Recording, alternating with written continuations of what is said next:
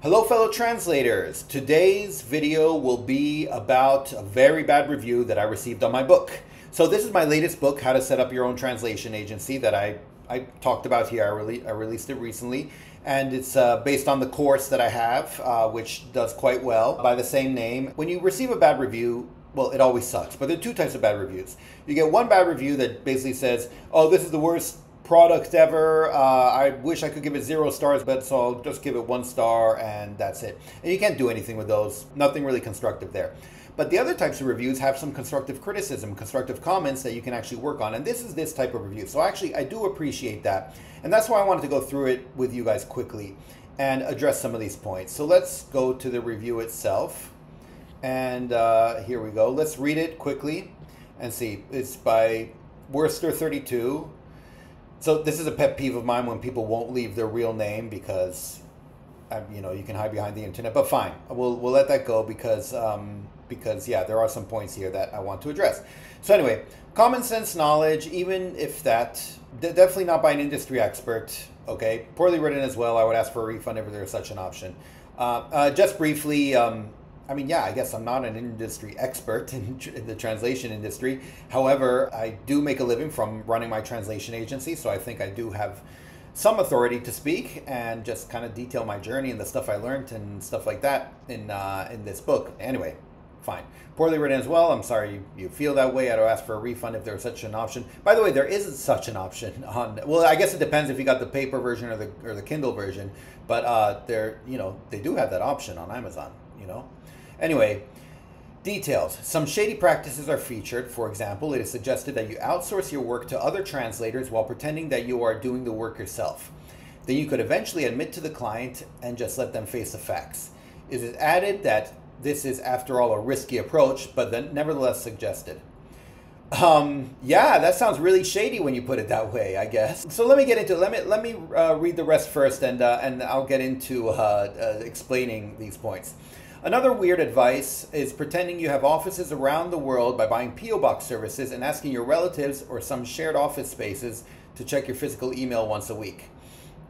Yeah, okay, well, and if someone is ever going to start a translation company based on this piece of written material and faking who they are, that's pretty sad. I've been researching other books in the translation industry, and there are indeed a few good ones out there. Note I have not read any other books by this author that dwell on freelance translating. Not a chance. Okay, a couple things before I get into it. You've been reading other books in the translation industry. Well, there are other books on the translation industry, but there are no other books on setting up a translation agency. So, sorry, you're kind of stuck with this one if you want a book on that. And at least as far as when I read, you know what, I'm going to search for it quickly, because at least when I wrote it, there wasn't any other book. Yeah, this one, Marketing to Translation Agencies. So that's about marketing to them. And then there's my book here, and yeah, as far as I can tell, there are no other books on setting up a translation agency. Now, there is one book, I think it had Translation Company, there we go, yeah, that I remember reading this and thinking it would tell me how to set up, it would be about setting up a translation agency, but it wasn't at all. It was a good book. I thought it was about the translation industry, basically in general, and what goes behind the industry and stuff like that, but it's not about setting up a translation company or agency, if that's what you're looking for. In fact, you know what, I think I wrote a review. We're doing a review. Oh yeah, there we go. To be honest, if you're just starting out and want to set up a translation agency, this book won't really help you much. And look at that, Worcester 362 or whatever your name is. I used my real name, first and last name. Anyway, intermission over. Let's get back to it. Going over this review, let's address the points that this person mentions. I'm going to start with a second point first.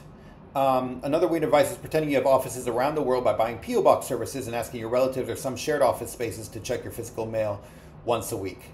Physical mail, I think he or she or it means, not physical email. Anyway, yeah, I mean, that's pretty much basically what I say. Here, let's find the passage in the book. I can just say this is something that I do recommend, because as translators, we usually deal with 2 different languages. This means we often deal with 2 different countries. So why not take advantage of this fact? If you live in the US but still have contacts in Brazil, why not take advantage of that if you're setting up an agency and use mailing services or something like that in the other country? And this is exactly what I was doing, by the way. So let's see what I wrote in the book quickly. There, I have it right here. International offices. Having an international presence has become increasingly important, blah, blah, blah. However, it can be costly and complex process to set up offices in different countries, particularly for small business or freelancers, so why are we discussing it? I'm now based in Taiwan, the Asia office, while the North and South America office is using a relative's address. As for the Swiss office, I have a family friend who checks the mailbox once a week or so. Yes, the mailbox is under my name. So I should mention, the family friend here, I actually was paying her, so it's more like a personal assistant, and she'd help out with the mail and you know, some other stuff, some other admin stuff. But yeah, I mean, this is basically what I was doing, and I use these addresses, and not once did it ever become an issue, you know? Now, you can say, oh, that's shady, it's not real, you don't really have an office there and all that. You might have noticed a lot of companies, especially if you're in the US, you notice all these companies are based out of Delaware. And you might wonder why so many companies are based out of Delaware, and I can tell you it's purely because of tax reasons. But the funny thing is, go to Delaware one day and tell me if you can find their offices. You won't be able to. None of these companies have offices in Delaware. They're just doing it for tax purposes. All these big companies do it. That's how the big boys do it. I think that's more shady than what I'm saying now, because I'm saying to use countries where you actually have contacts, have a reason for having a presence there. I'm assuming as a freelancer, you cannot open an office itself with employees in another country, but at least this gives you a presence. You know, it's not as good as being there in person, but it is something. And so why not do that? If you find this is too shady, you don't have to do it. But obviously I want to mention it because it is an option and some people might want to use it. So why not use it? But anyway, I guess Worcester found it a bit too shady, and feel free to let me know. Maybe I'm wrong. Let me know if you do think it's too shady, and I'm happy to address that. Anyway, let's go to the other thing, because I think this point was kind of big. He said, yeah, some shady practices are featured. For example, it suggested that you outsource your work to other translators while pretending that you are doing the work yourself. Okay, I already read it. Let me explain what my situation was and what I did. I was working as a freelance translator, and I had a couple clients I worked with regularly, and I knew I wanted to make the transition to translation agency. But a very difficult thing for me was to contact these companies that I work well with and tell them, hey, from now on, I'm not going to be doing your translations anymore, but I'm going to be hiring someone to do them. And so, yeah, hope that's fine. I really felt like I felt nervous about doing it, and I wasn't sure how to go about it. And at a certain point, I thought, well, you know what? Maybe it's better to ask for forgiveness rather than asking for permission, if that makes sense, right? So I chose a time period. I remember it was super busy, and I was doing a bunch of translations for this one client, but for other ones too. But they knew I was very busy. And they needed this brochure translated. It was a brochure, basically a marketing pamphlet for a festival that was going on. And so I was like, okay, I'm pretty busy. I don't know. And then I was like, okay, I can handle it. So then I handled that, including other translations and blah, blah, blah. At the end of the month, we kind of had we would have a talk at the end of the month, kind of a month in review, and figure out, for the invoice and all that. And during that talk is when I told them, I'm like, look, by the way, I was really swamped with everything. And so there's this other Italian to English translator that I work with, and she's very good. And so for the pamphlet, I just wasn't able to get it done. So I handed it off to her, and and she did it. And obviously I looked over everything she did and made sure it was fine, and I handled all that on my end. But I just wanted to let you guys know that and say in the future, I might be doing some of this as well, because I'm starting to get very busy. And the client literally had no problem with it. She just said, look, as long as the quality's the same as it's been, whatever, we don't care.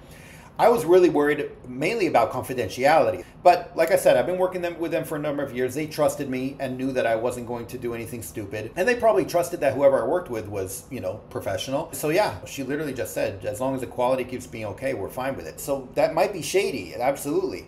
But I remember it helped me, because right after that is when I contacted my other clients and my other regular clients, and I told them, hey, I'm pretty swamped, so from now on I might work with another person to do my Italian to English translations to help me out. Everything will be seamless. I'll hand it on my end. Is that okay?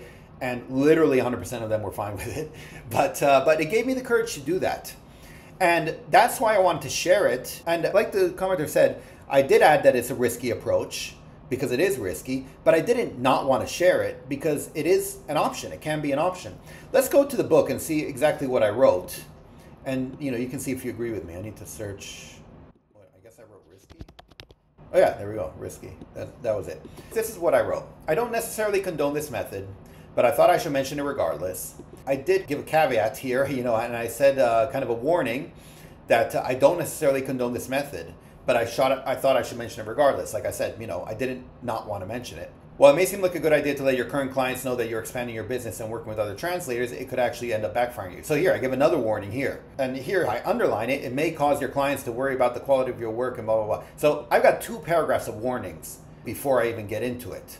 So instead of contacting your current clients, letting them know you're now running an agency, another approach could be to have your clients perform a certain number of translations before you let them know. And then I say, as an example, if you're a French to English translator, you can find other French to English translators to work with. This is key. French to English, then you should find French to English translators. Not once did I ever say, hey, I can handle your Russian to Swedish translation. Of course not, because I couldn't, and I'm not going to pretend that's me. But it's in the same language combination, and it is a translation that I could handle myself, but I just had someone else to quote unquote help out with the workload. So anyway, yeah, if they've completed a few translations, you can let them know that someone else did the translations rather than you. Then you can explain that you're expanding your business working with other translators, blah, blah, blah. And then I even say, however, keep in mind this is a risky approach. I say here again, they may see you as dishonest or hiding things from them. So I warn you about that as well. They may also worry about the disclosure of confidential information. This is the thing I was very worried about, like I mentioned. That's why I ended up doing a marketing pamphlet for a festival, because I knew there was nothing confidential there. But yeah, the confidentiality thing was something that I was worried about. So I do mention this, and yeah, I could definitely see how it could be seen as shady. I think I sort of gave enough warnings that it could be risky and shady and stuff, but I did want to bring it up because I feel bad not bringing it up at all, because maybe one of you could see it as an option as long as you do it well. So I guess I want your feedback. Like, what do you guys think? Do you think A, the person is correct and I should just, I guess, delete this section or something? Or B, maybe I just worded it wrong, and if I word it differently or change it up a bit, it'll sound a bit better. But now that I explained myself, maybe it makes sense, and maybe just the way I wrote it down here was a bit shady. I don't know. Or C, do you think they were just exaggerating and I give enough warning in this explanation that it's risky, but I just want to get the opportunity to mention it as a possibility? Let me know what you guys think, because I am curious. That was basically it. That's the worst review that I got for this book. So I wanted to share it here and kind of go over it, because while I don't like the anonymity here, and I think, yeah, it's the only review they gave. So I don't know if they set up the account just for that or not. But anyway, I do actually appreciate the constructive comments, because it does give me something to work with. I don't think I'm going to come up with a second edition of this book or anything, to be honest. But yeah, I just wanted to get your feedback and see what you guys thought, and share with you this bad review that I got. That's pretty much it, and I'll talk to you next time. Okay, thanks. Bye. Savedum.